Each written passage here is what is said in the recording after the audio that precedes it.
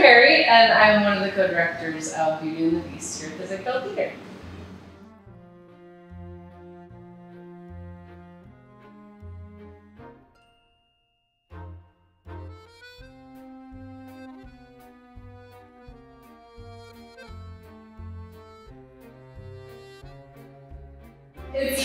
It's been a really great process, including the ASL, and having worked with Anne before, we were able to jumpstart the process a lot sooner.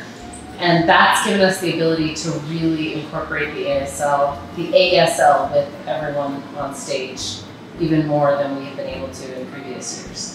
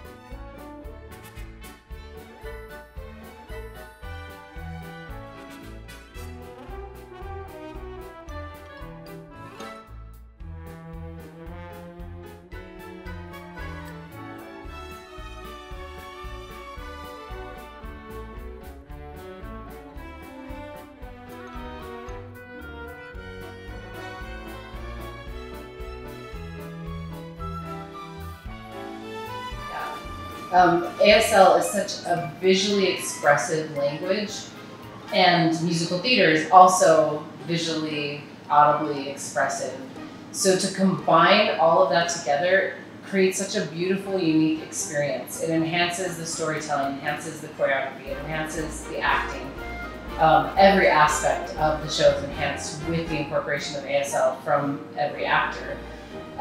Also, Beauty and the Beast, the rights companies have pulled Beauty and the Beast. So for the next foreseeable future, we don't know when this musical is going to be available to do again. So not only when you see this, this is the last year that they're allowing companies to perform this show. So it's one of your last times to see it, but it's also one of the only times you'll be able to see the whole show fully incorporating American Sign Language. So it's an incredibly unique experience for an awesome, beloved show that, well, obviously we love, Beauty and the Beast.